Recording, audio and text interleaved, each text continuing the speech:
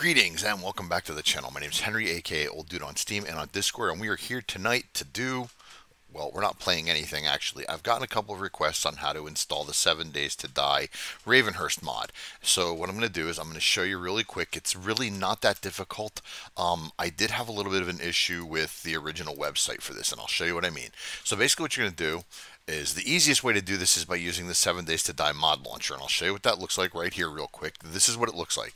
Version 5, that's the current version that I'm using, and this will install. You can customize this however you like. You can pick the location on your hard drive where you want to install it. You can pick the latest versions. You can backscale. You can do whatever you want. Plus, there's also a whole list of other mods that you can install from here using Alpha 21 and as far back as you can see, Alpha 16. So your choices are very, very, very optimal when you do things this way. There are a couple ways to install mods in 7 Days to Die, but this is the one that I find to be the easiest for my dumb ass.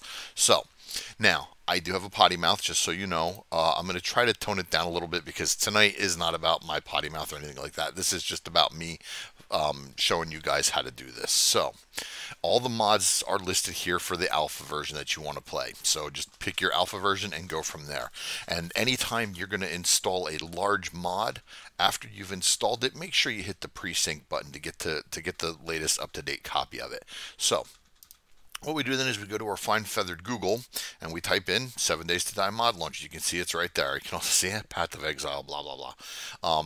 Type in 7 Days to Die mod launcher. Now, these first two links do not work, and I will show you. This is the first one. This was the original mod launcher link. Does not work. Now, the second one down here, the 7 days to die.net, this works, kinda.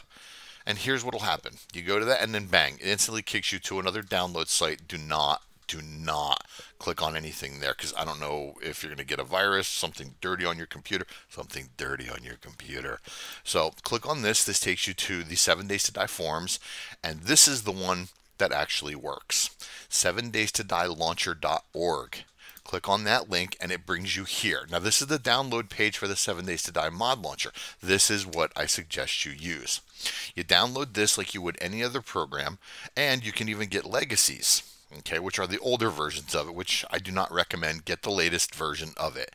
And you click for your Windows, and then it'll ask you where to save the file to install. And as you can see, it's the launcher v5 right here. I already have it, so I'm not going to re-download it. But basically, once you download it and install it, the rest is pretty simple. You just bring up the mod launcher itself, you pick the mod that you want, and bingo, bango, bongo, Bob's your uncle. It really, really, really isn't that difficult to do once you've got the hang of it. The first time around can be a little tricky. The first time around with anything can be pretty tricky when you're installing new mods on this. But once you've done it and you've got the hang of it, it's pretty simple. Now, what you're going to do is you're going to install a copy of your game. Well, you're going to make a copy of your 7 Days to Die folder, and it's going to see how it says clone. You're going to clone it, pick the location that you want to clone. As you can see right here, I have a separate drive just for all my Steam games and everything. So, you know, it goes right to there. Alpha 21.1. Once you hit clone, then you can install the mod, and then down here is where the download will take place. And as you can see, it also has you on the latest version. This thing is fantastic, and like I said, get version 5 of this. It's the latest version. It's the one that I'm using. It's the one our good buddy Norbert uses. We're all on the same page.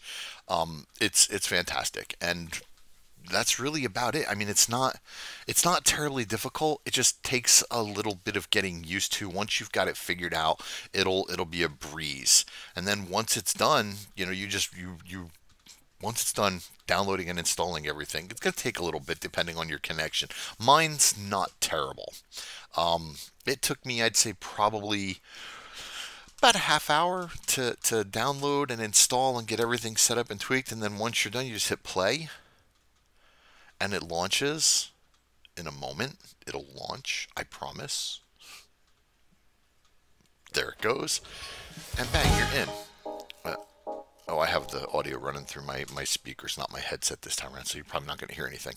And then it'll kick in. Instead of going to the normal splash screen, which is obviously 7 Days to Die, this is going to go to the actual Ravenhurst splash screens. There it is right there. And I've never actually shown this process before, and maybe I should have at some point, but nobody's really asked me how to install mods up until this version of Ravenhurst.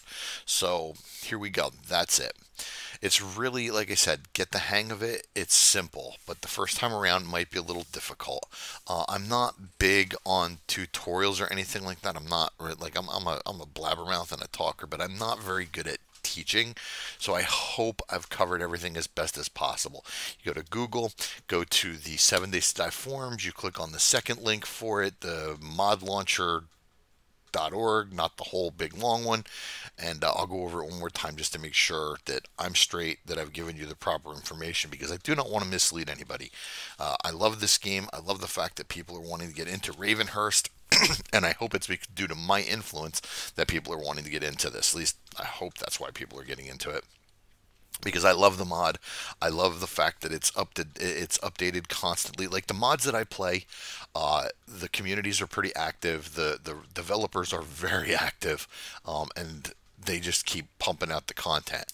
See, right here, Ravenhurst splash screen, and that's really about it. So it tells you the versions of everything up here, news obviously, blah blah blah. So we're going to exit out of this, and I'm going to go back and show you everything one more time. Okay. Uh, Once again, you Google it. It's usually, for me, it's the third link down. But you want to make sure you go to the 7days.com community, because that's where I have found it. These two links, like you said, like I showed you, this one does not work. This one is chocked full of possible viruses. And this one I found just by looking, just taking a little bit of time and looking. And then there it is right there. That's the whole thing. And oh, excuse me, actually, there's another tutorial right here on the website for it. So, go to town. Cough incoming, please hold.